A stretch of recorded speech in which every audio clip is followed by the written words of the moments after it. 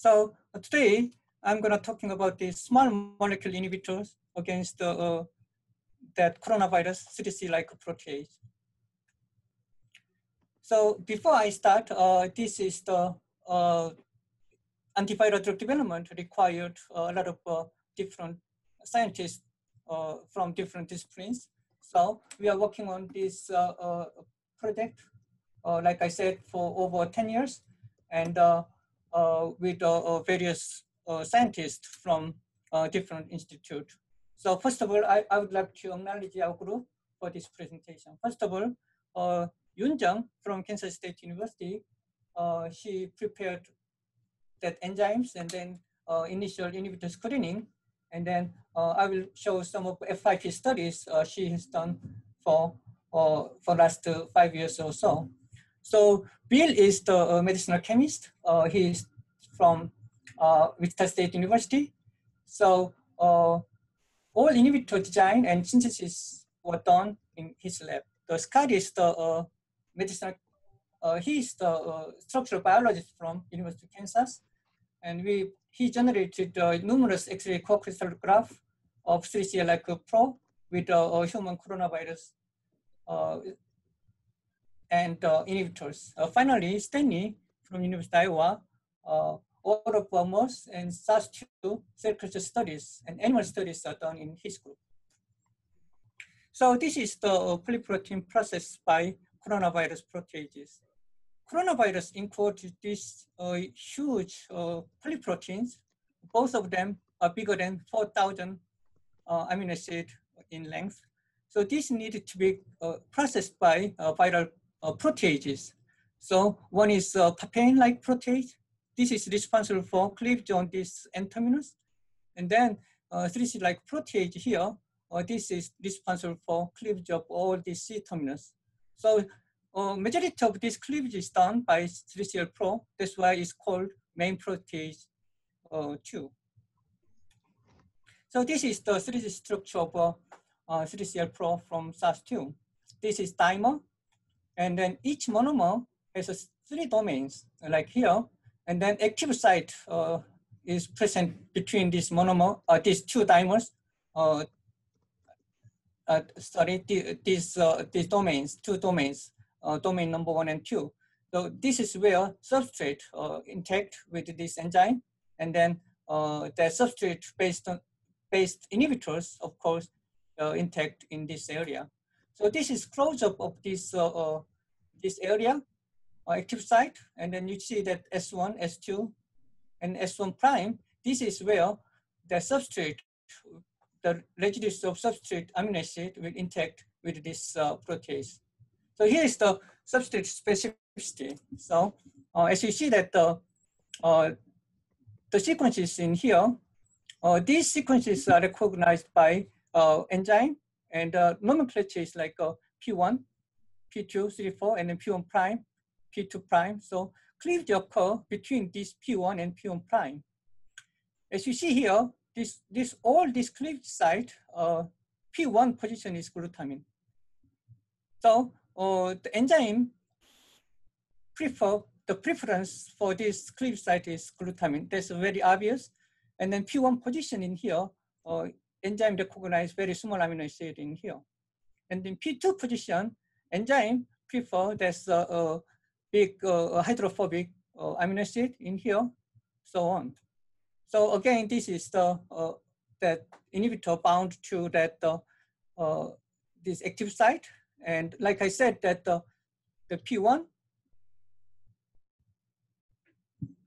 and then P1, S1, that's the where these residues will intact, and then cleavage occur this P1 and P1 position, and this is cleavage occur by cysteine of this enzyme. So that's why it's called cysteine protease. So this is the dipeptidyl protease inhibitor series we are working on for last 10 years or so. Initially, we worked with the dipeptidyl and tripeptidyl compound against this 3C protease. This is from coronavirus, and then 3C-like protease from coronavirus and also calicivirus too. So P1, this is area P1, and then this is P2. And then for dipeptide compound, there's cap structure here. And for tripeptide compound, there's another amino acid putting in here. So the length is a little bit bigger with the tripeptide compound. And here's G position in here. This is called warhead. So this residue interact with the enzyme. So covalently bound to cysteine, reversibly or irreversible bound occur this here. So this G position is very important for determining that inhibitor potency. So we utilize most of our compound, we utilize that aldehyde in this position because we found out that aldehyde is the best warhead for this kind of inhibitor against 3CL-Pro. So we utilize some of ketoamide and then heterocycle and also microreceptors in these positions. But we, like I said, aldehyde was the best from our study. So for this 376, we synthesized this compound about 10 years ago and then published 10 years ago. And then we group is working on these derivatives of this 376 for last 10 years or so.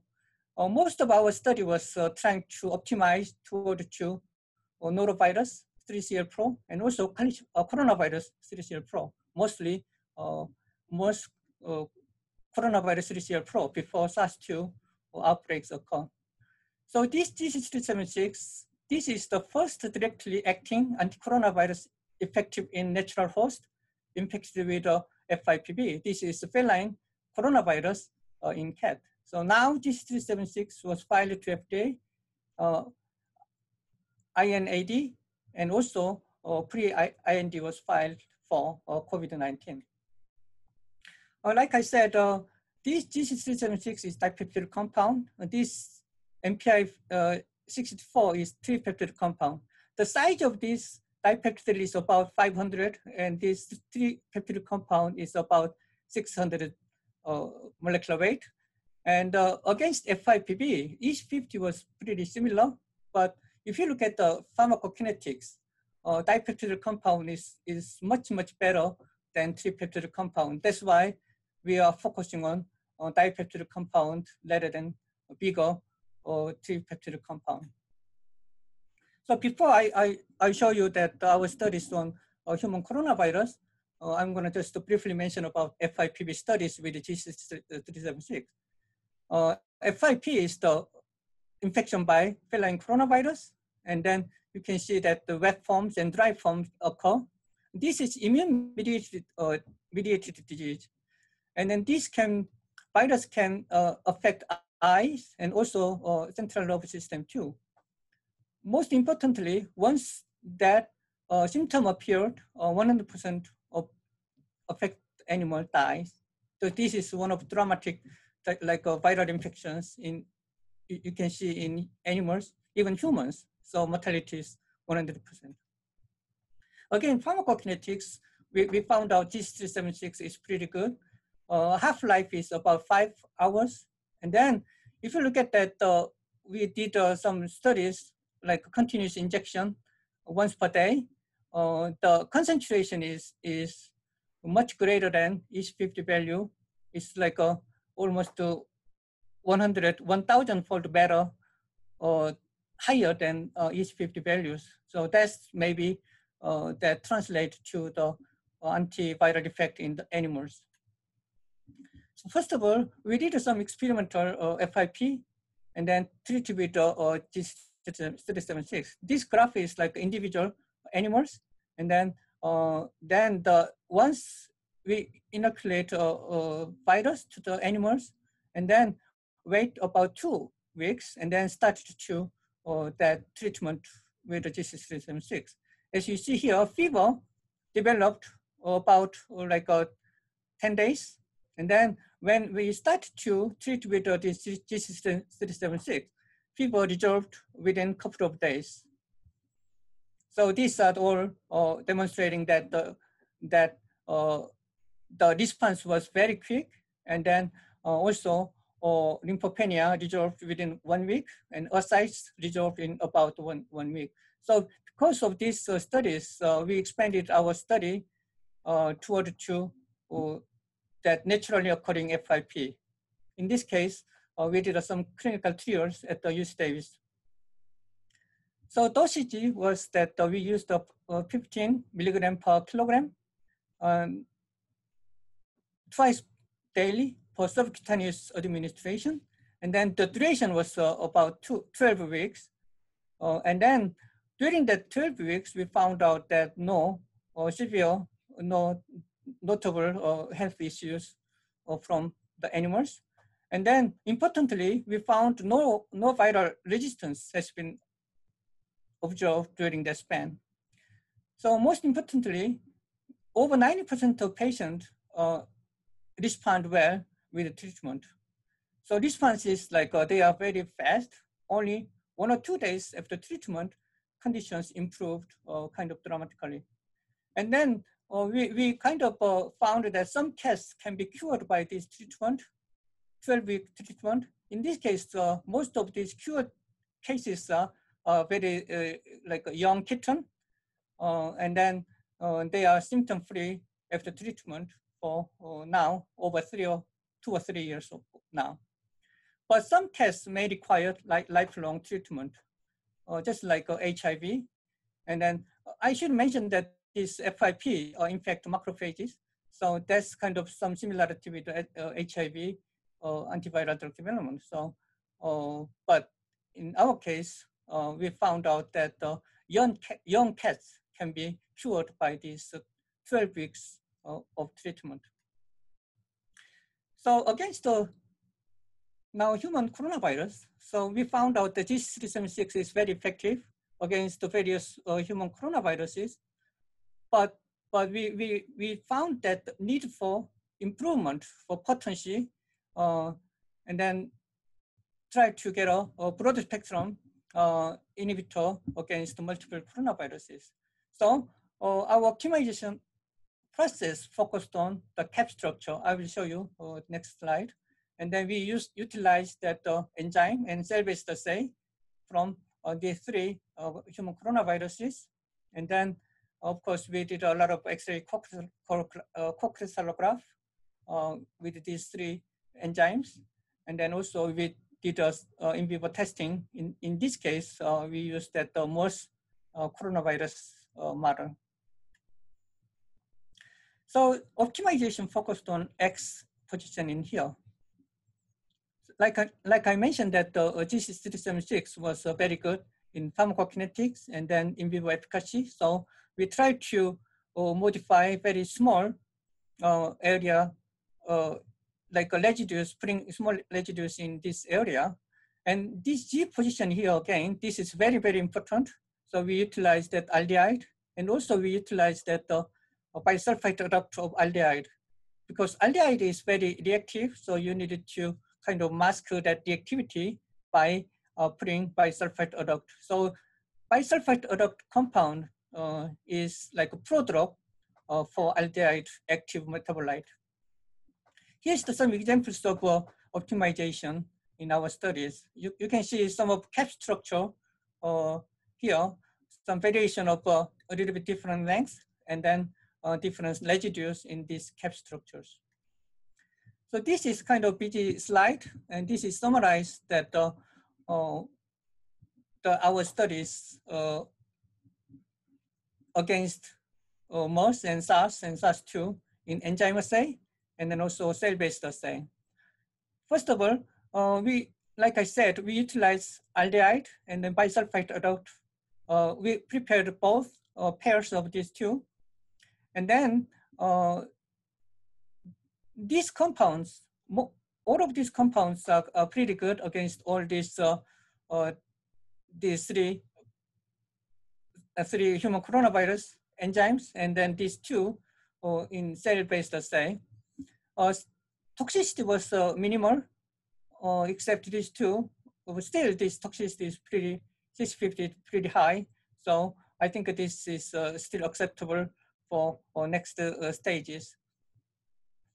So I highlighted these 3 compound in here because we used this compound for further studies.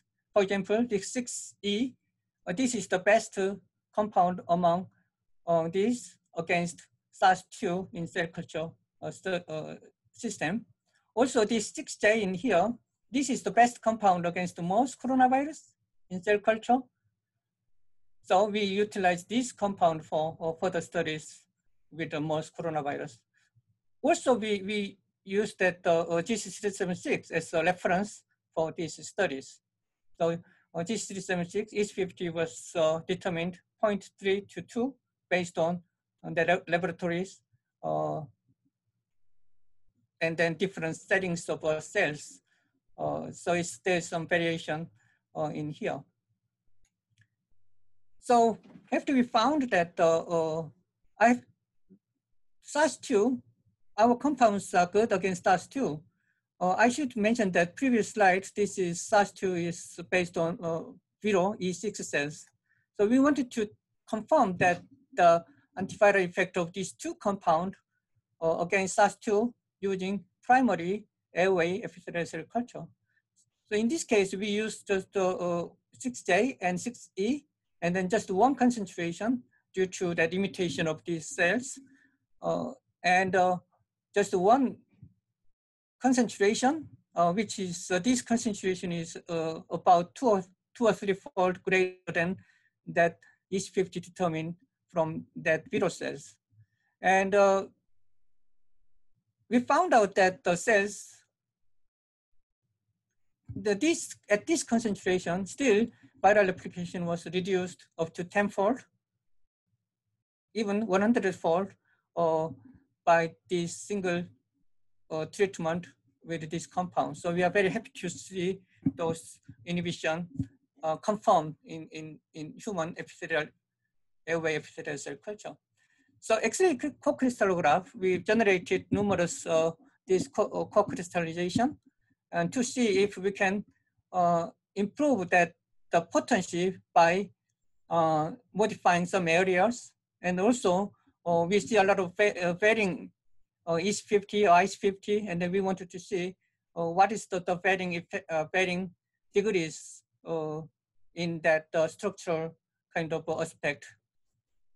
In this case, we use, this slide shows that 6J or 7J, this is bisulfite adductor of 6J, and against the MERS and SARS and SARS-2 in here.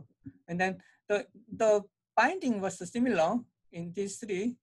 And then you can see glutamine surrogate in here. There is like the hydrogen bond occur with its glutamine surrogate. So that's the kind of this showing that the importance of glutamine surrogate in the inhibitors in our series. And also you see that numbers of hydrogen bond a little bit like conserved or somewhat different too. For example, this compound against MOS, you can see the additional hydrogen bond occur by this cap structure. So that's why we thought that this modifying cap structure can improve the potency toward two specific enzymes. In this case, 6J to that MOS coronavirus, something like that. So this is the overlap of that same compound to three enzymes. Again, here, the most enzymes compound a little bit banded toward to S4, and then that mediates some additional amino acid, that hydrogen bond, and that is kind of responsible for that reduce that potency, actually increase the potency with this combination 6J with that most coronavirus. So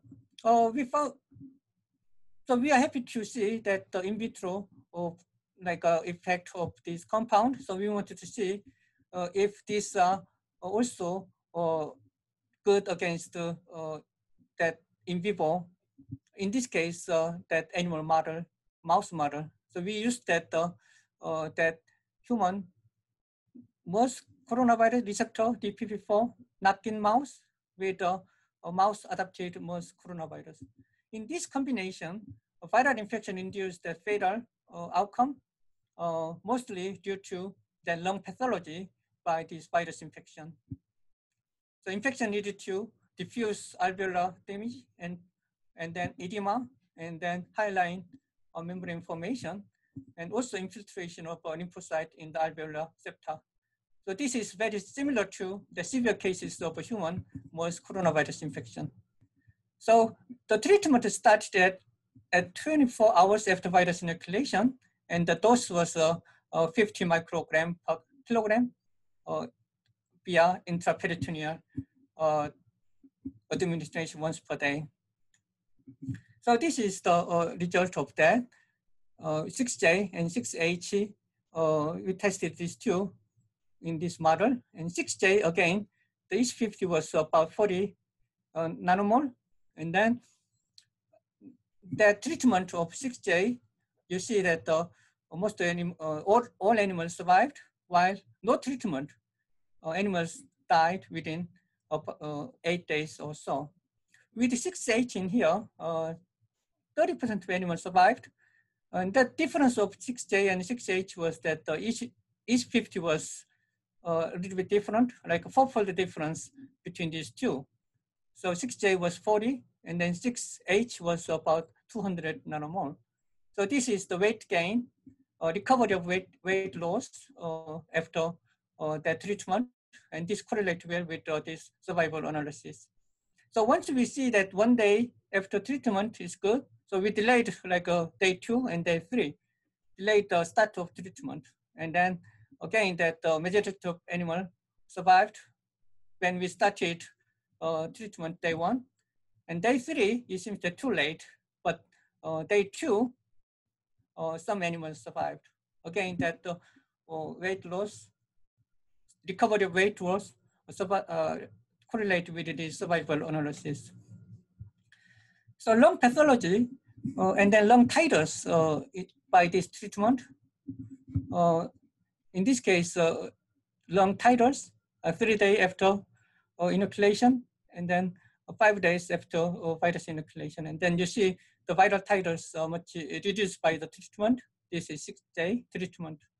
And also that histopathology, edema, we did not see any edema by when you treat with this 6J, and also hyaline membrane formation was much reduced by the treatment. So this is just showing some histopathology. So with treatment, you see that lung pathology, lung is kind of normal, but without treatment, it's severe. That interstitial pneumonia, yes, pneumonia. You can see in this here a lot of that the inflammatory cell infiltrate in that lung spaces. So summary and conclusion. So our study demonstrated that the dipeptidyl compound series can serve as a platform suitable for structure-guided design of one or multiple inhibitor against human coronavirus. For SARS-2, we generated highly potent inhibitor in cell culture. We demonstrated in cell culture, and then using that mouse model with a MERS coronavirus, that this compound can be also effective in vivo, as we see that the FIP studies that the compound itself, the series can be very effective in the natural host too. So this study laid solid foundation for advancing this series further along the development pipeline. So again, this is our group from Kansas State University and Wichita University, Kansas, and University of Iowa. And then this antiviral drug development, you need a lot of, it costs a lot. And then we are fortunate to have an NIH grant for studies, and also animal studies, animal foundations, like FIP studies, animal foundation funding. This is Dr. Kim secured this fund for this FIP studies. Okay, thank you. Thank you, Dr. Chang. Wonderful presentation. Looking to see if there's any questions. So one question is that's come up repeatedly in sort of these kind of screens is the fact that the specific environment in which the drug is screened can make a huge difference on the actual sort of effect of the drug. Sort of in the absence of a truly physiologic environment in which to test to perform drug screening, what do you see as the possible pros and cons of this type of approaches? Well, I guess that's a kind of important questions. We are focusing on that small molecules. In this case, the molecules they're smaller than 500 molecular weight, and that's the kind of antivirals cell penetration is key. So cell penetration, that's the size of a molecule can penetrate cell without any active like a transport, something like that. And then also the cell culture model is key to show initial screening. Of course, that enzyme assay is key, but the most important one is that cell culture screening is the key. So we utilize that like several different cell types to show that that compound can inhibit viral replication. And also, of course, that the next stage is that animal model to show that. And then, of course, for that, pharmacokinetics is the key. Again, the small molecule is the key for like a stability of compound in humans and then animals.